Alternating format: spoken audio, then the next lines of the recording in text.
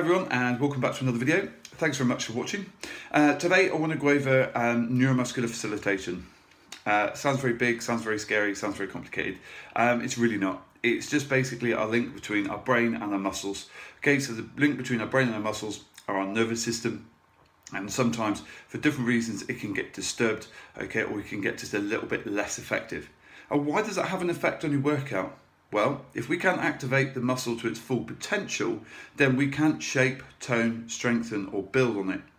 So it's something that absolutely everybody should be looking at. It doesn't matter whether you're male or female, whether you're looking to lose weight or gain weight, or whether you're just looking to regain some movement or quality of muscular control. So how can we improve that?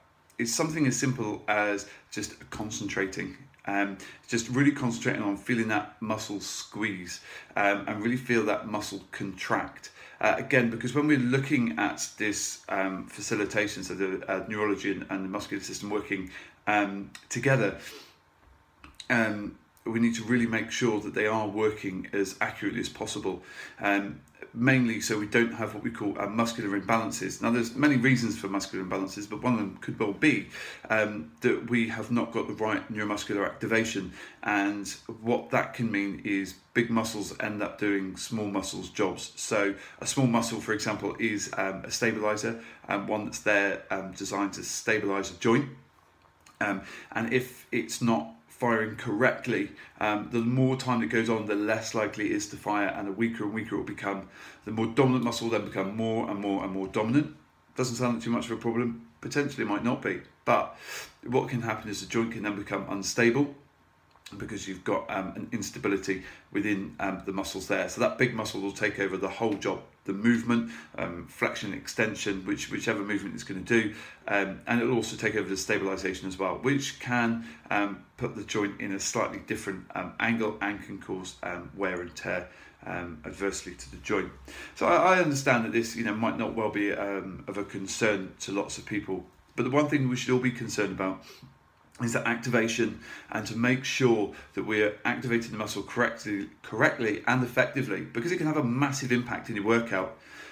How about if you worked for the same amount and just doing a few exercises before you worked out could actually make your workout massively more effective?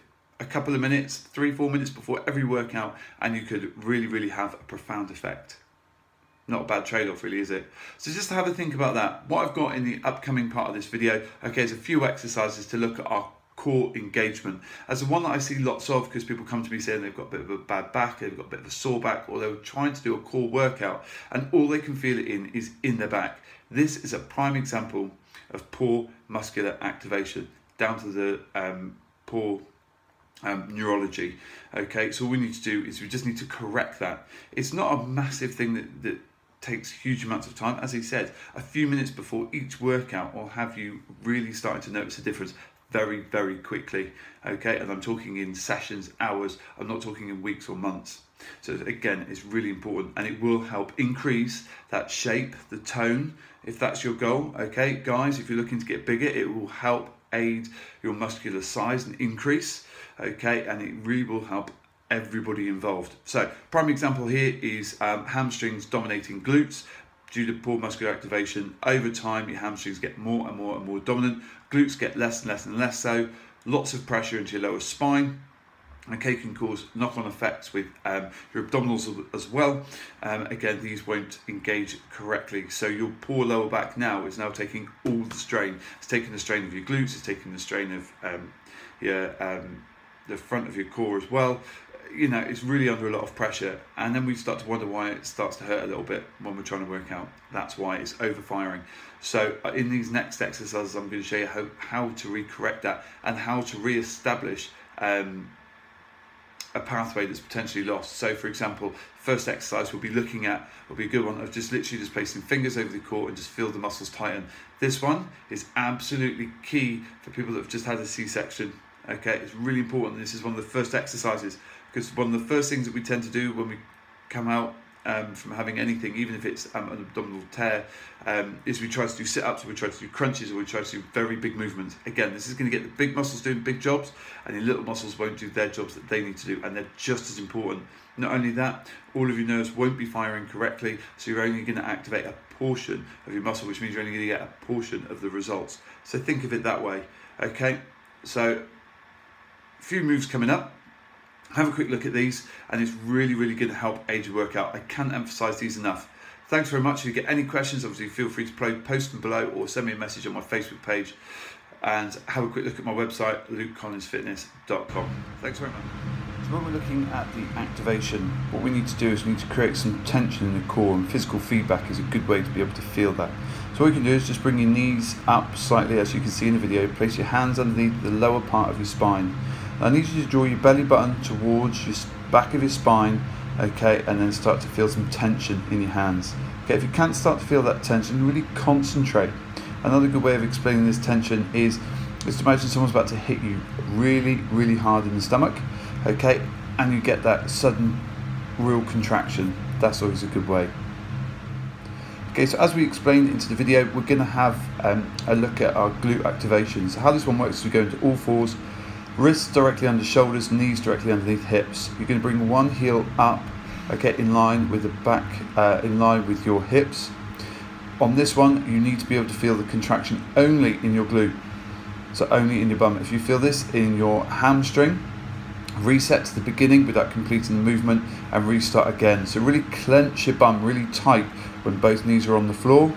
Okay, and extend, continually tensing as you go. And what you'll find is as your leg extends up to the rear, is your glutes will get tighter and tighter and tighter. Okay, you want to be completing this for around about sort of 12 to 15 repetitions on each leg. This is a movement that you can do almost daily, and again, it will really aid that muscular pathway. So moving on, we're now going to challenge our stability.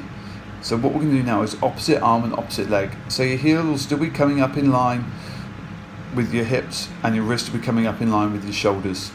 And what you want to make sure is you try not to wobble and move around too much. How you can do this is by squeezing your bum as tight as you can, and by drawing your belly button into your lower spine as we did in the earlier movement. When you get to the top, pause for a couple of seconds and really feel those muscles tighten together to create a nice rigid middle section or core, okay, to create that stabilization and to make sure that your spine is nice and protected and that all of your muscles are activating as they should do. Again, complete this 12 to 15 times on each side. We're now going to have a look at our glutes. This is a movement that I see quite a lot. Lots of people like to add weight. That's brilliant to add on into later stages, but only if your glutes are activating correctly. So heels are close to your bum, hip width apart. You need to squeeze your bum as tight as you can and pick your hips up in line, so there's a straight line between your knees, your hips and your shoulders. When you feel as if you're high enough, you can really give an extra squeeze and you can feel your hips just rise an extra inch. Okay, that's absolutely fine, and that's what we're looking to achieve. Again, it's a slow movement as you come down. Don't let your bum touch the floor, so we can keep muscular tension, so we can really drive home that benefit. Thank you.